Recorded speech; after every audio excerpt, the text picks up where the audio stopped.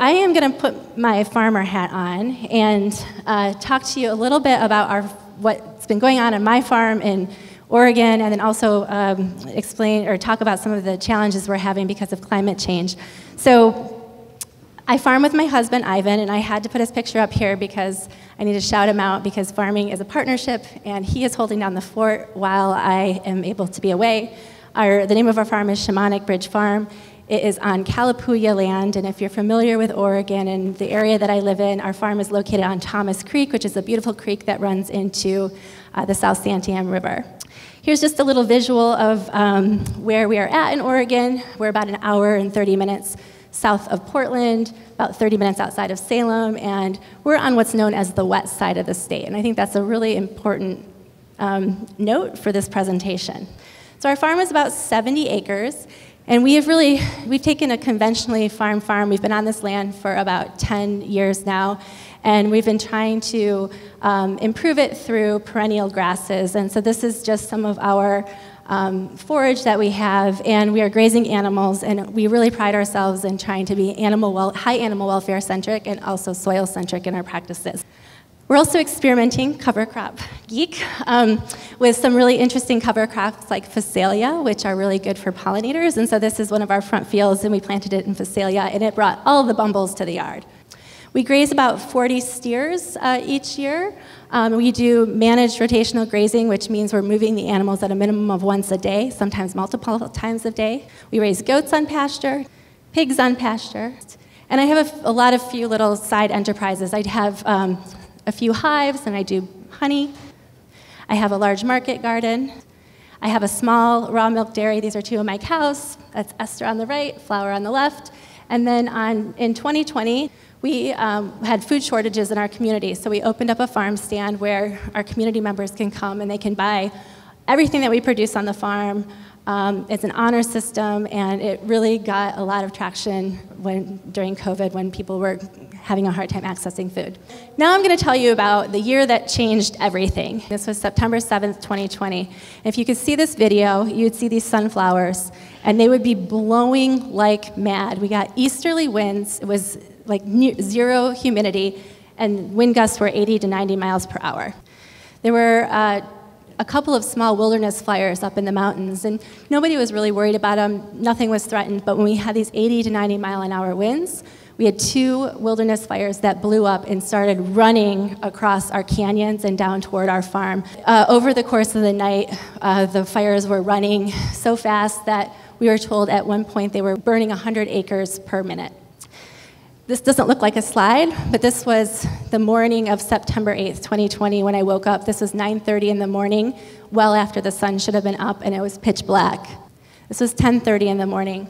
The sky was this eerie red blood color, and there were charred leaves in our yard. This was 12 o'clock. Really, the color of the sky never changed. It was this ugly, eerie yellow. And you really couldn't go outside because the ashes were burning your eyes. So I was using my swim goggles in order to protect my eyes. And we evacuated some animals, and then we were trying to move our irrigation around others. I was also part of a crew that was going up into the mountains trying to help people get their livestock out. This was during the day, and the smoke was thick as pea soup. And it was very difficult for visibility, and also just getting scared animals out. So I want to just stop and say we were not prepared. We live on the wet side of Oregon. Fires don't happen where we're at, and that all changed in September 2020. And just for about 3 weeks after, we had some of the worst air quality in the world. We couldn't go outside without a respirator. Our poor animals and I kept thinking about the poor farm workers who were out working in the fields and what they were experiencing. But it was just horrible air quality. And we were so glad when the rains came back. It was so amazing. But they kept coming, and they kept coming, and they kept coming. And then in December of 2020, we had massive floods because of what they called an atmospheric river that was headed toward Oregon. Later in December 2020, we had aerial flooding. Because of the water, and basically aerial flooding is when the soil is so saturated there's nowhere for it to go, so essentially you get these river systems that are flowing across flatlands. And then, when the water stopped, we got this incredible, beautiful ice storm in February of 2021. It was gorgeous, but it took down power lines, and we were without power for 8 days. And if you can imagine having animals and having, to rely on power for your pumps and everything else, it was devastating. And you can't really tell the magnitude of this ice storm, but basically this is one of our fence lines. That's my husband, Ivan, walking. Essentially, our entire fence line was taken out on 70 acres with all of the down limbs. And then, so the ice storm left, and we thought we had made it through the winter. June arrived, and June is the best time to be on the farm. It's beautiful, it's sunny, you can be outside, the animals are happy, we're going swimming, we're not working that hard. And then we got the heat dome. And so this was in June of 2021. The only thing comedic about this was my weather app, which I had to share with you, but we basically had a week of 100-degree temperatures. Even at night, the temperatures didn't dip below 100 degrees, which is really hard on the animals. The highest point was 116 degrees, and I watched the thermometer rise 20 degrees in an hour. And this is what it was like. It was hard on us as people trying to take care of animals. This was one of my horses who just was, obviously you can see in his face, he was just miserable. And one of the most tragic parts was we have these little bird houses all around our property for bluebirds, and the little bluebirds, the babies, basically died because they were trying to get out to get to fresh air. So there was an entire generation of bluebirds that was lost. What also happened, so this is in July, and normally we're on irrigated pastures, meaning we irrigate, we can keep our grass really green, and because we had such an awful June, it basically killed the grass. So we were watering and watering and watering, and the grass still wasn't coming back.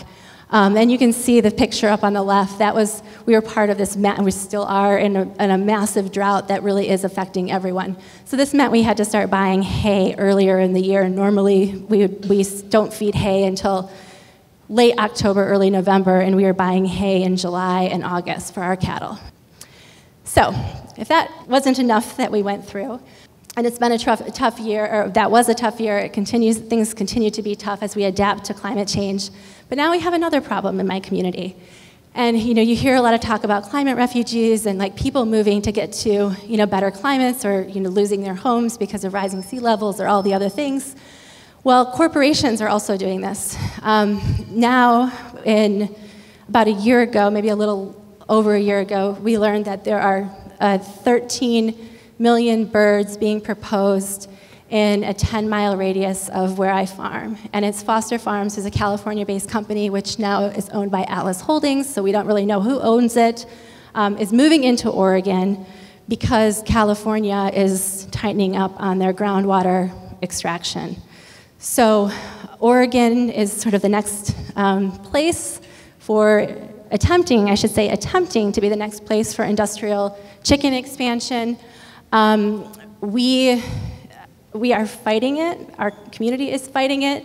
We know that even though we've experienced extreme weather, we know that over the next 10 years, the climate models show that really our groundwater is not going to change. We're going to have hotter, drier, longer summers, but overall we're better off than some places. And so that makes us a very attractive place for these corporations as things are getting worse where they're at. So never thought that we would be in a situation to not only be figuring out what to do, how to farm, keep farming, feed our communities because of climate, but now we're trying to figure out how we do this and fight back against these corporations who are coming in to literally mine the natural resources. And there's a whole host of issues that will come and make it more difficult to farm in our community if these guys get in.